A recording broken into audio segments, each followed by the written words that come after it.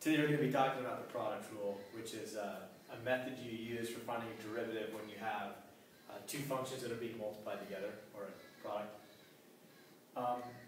So it looks a little complicated when you write it all out. We're saying here that you've got the two functions f of x and g of x.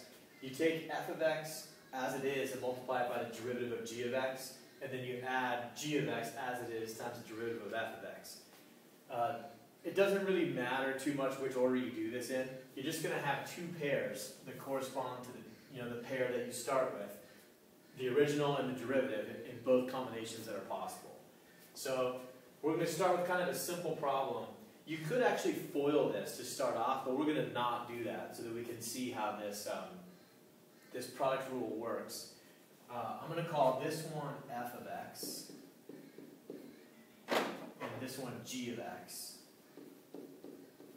And then I will match them up into this grouping here, and I'll try to put the derivatives in red so that you can follow what's going on. So the idea is that I first write f of x. So that's going to be 2x squared plus x. And then I'm supposed to put the derivative of g prime of x. So this is going to be just 4. Right, the derivative of 4x minus 3. And then I'm going to add to that g of x, which I have here in green, is 4x minus 3.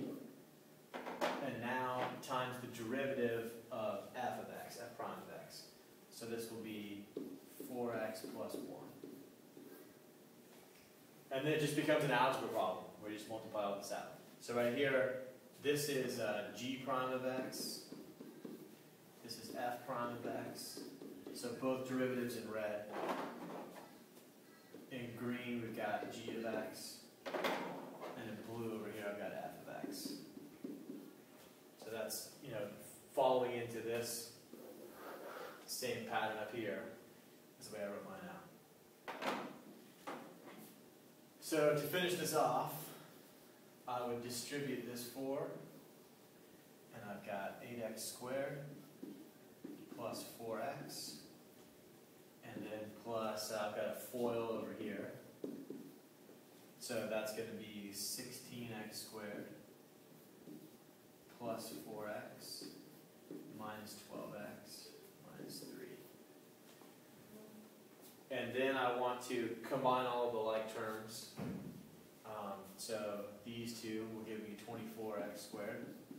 So I've got 4x, 4x, and a minus 12x. So I've got a minus 4x in there, and then minus 3. And you just leave your answer like that. And then remember that this is f prime of x, which is slope. So we've got an expression here that gives us the slope of this anytime that we want it, any x value that we want. A little less explanation, see if you can follow along here. So I'm going to start with my first part, f of x. I've got 3x squared minus 8x. And then the derivative of the second part would be 9x squared. And I'm going to add to that the second part.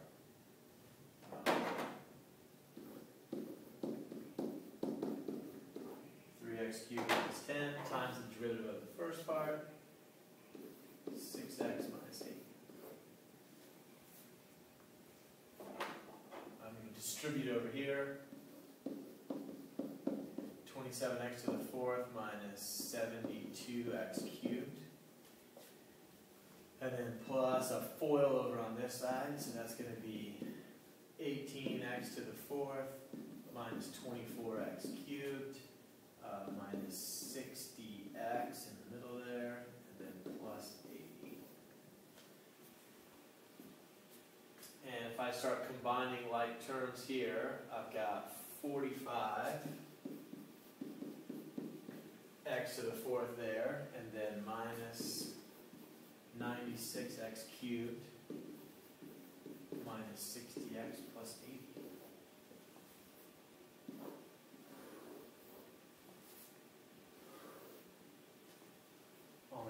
Just real quick, in case you saw a problem like this one, and you tried to use the product rule, but it doesn't really apply here. I mean, you don't need it, not that it doesn't apply. You'll see that it's okay. If I went through this process, this would tell me that I should do 3 times 2 plus 2x minus 1 times the derivative of 3, which is 0. So if I plug all this in, together and simplify it, I'm going to get 6 as my answer, right? Which is the exact same thing you would get if you just took this derivative without using the product rule, right? You just distribute that 3 in there and have 6x minus 3, the derivative of that is 6. So as long as you're applying the product rule correctly, it's never wrong to use it. It might just be inefficient.